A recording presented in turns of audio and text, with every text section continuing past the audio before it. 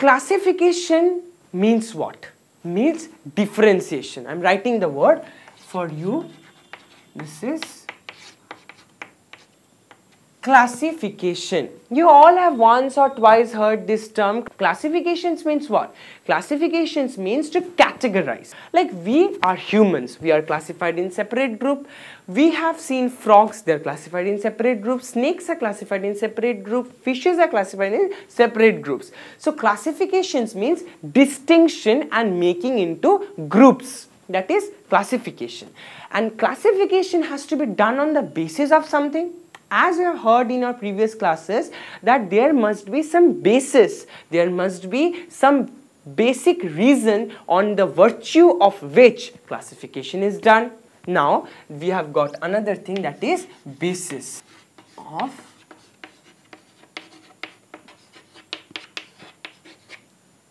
we have come across another two terms, that is basis of classification. Okay. Coming into the better details of this, that means there are some criteria, there are some predefined criteria on the virtue of which this classification is done. Characteristic is that basis of classification. What is that? That is characteristics. Okay. Characteristics are the basis of classification for biological system. Say for example, sometimes in your class your teacher says, no, you have a very bad characteristic of biting your nails, or you have a very bad characteristic of beating other boys.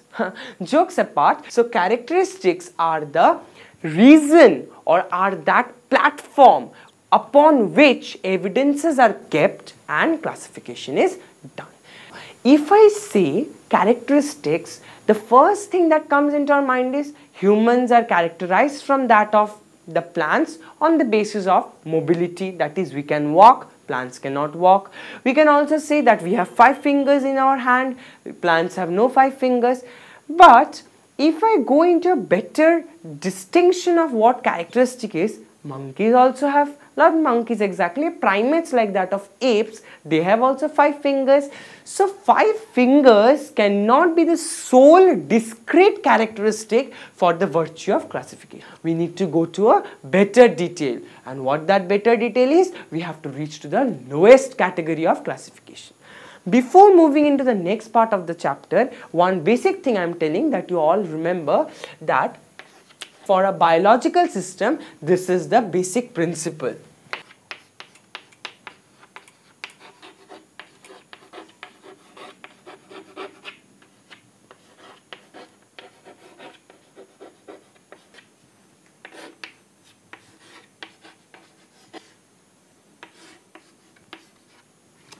See, cell, the very starting and fundamental unit of life, you have already read in chapter 5th.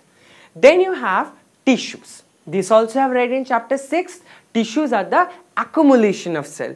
Cluster of cells form tissues. When many tissues combine together, what they form is organ. What they form is organ. After organ, when organs of a particular system combine together, say for example, if I talk about digestive system, one organ is your mouth, one organ is your stomach, one organ is your pancreas. So all these organs now constitute that of organ system. That is, for example, digestive system. And many organ system comprises of the final organism. Organism is what you can see. Why I have put a tick mark is, this organism diversity is what we are going to learn in this chapter. So coming back to my point, what I was telling is about characteristics. So when you are classifying certain living organisms, you have to start from the basic level. And what that basic level is? The basic level is the cell. Cell is constituted as the fundamental basic unit of life. As you all know, structural and functional unit of your body is a cell. Okay, so for example, let us compare a building. How you can categorize a building? On the basis of the bricks that has been used, as given in your book already.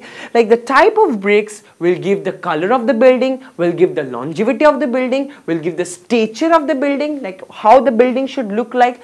Similarly, the cells in our living system constitutes of that.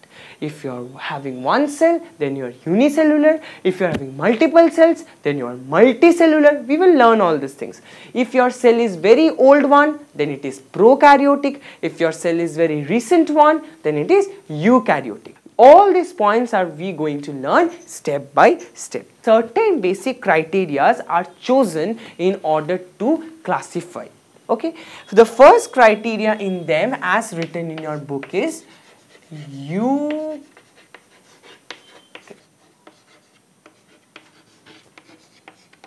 This is also you have learnt already in 5th chapter, but we are again revising.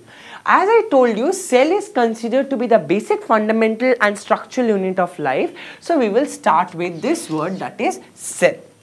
The first varied reason for classification has been considered to be whether the organism has prokaryotic cell or whether the organism has eukaryotic cell. Now, in biology, whenever you are going to learn something, remember you need to break the terms for understanding. Eu means new and karyotic means nucleus. Now, you may ask me, why nucleus karyon? Because the study of nucleus is called karyology. What is it called? Karyology. This is the study of nucleus. So from here we have got the term eukaryotic, new nucleus, and pro means primitive. Pro means primitive, that is primitive nucleus. So the first classification that has to be done for an organism or a living system of organism is whether they are having eukaryotic or whether they are having prokaryotic cell. Some cells are membrane bound, that is they have membrane around their structure like nuclear membrane, like cell membrane. Some organelles of the cell, you know the word organelles, some organelles of the cell do not have any membrane around them. It may also happen. Many organelles of the cell are suspended in the cytoplasm. So the first basis of classification has been given this, whether the cells are eukaryotic, that is whether they are recent, or they are prokaryotic, they are primitive. We are coming to the next basis of classification, that whether there is a group of cells or whether there is a single cell. Okay.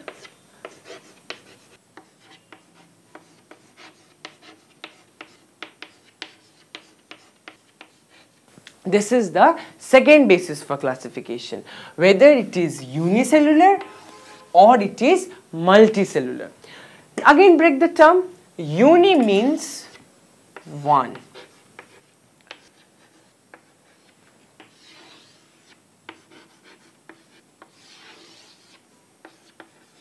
Uni means one, multi means many cells and one cells.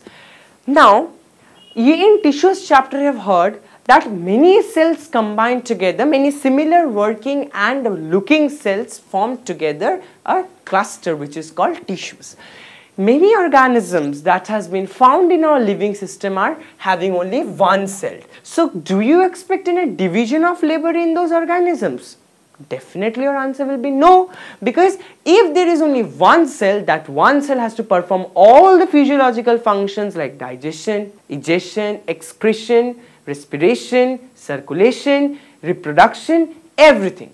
But for multicellular organisms, it is quite defined that there will be a division of labor. A certain cell will do certain work, that certain cell will do certain work, and it's a complex system as a whole.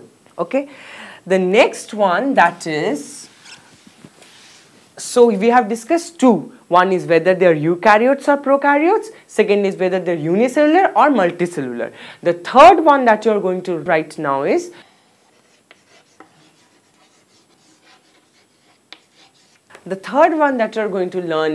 ability to prepare food.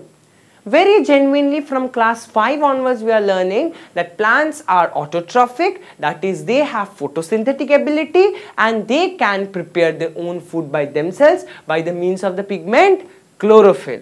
by the means of the pigment chlorophyll.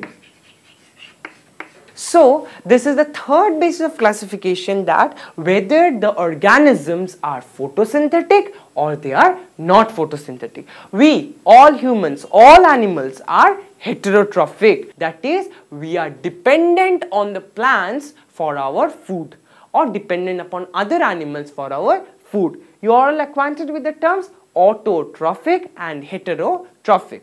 Autotrophic means they can prepare their own food by themselves. Heterotrophic means they are dependent on other organisms for their food.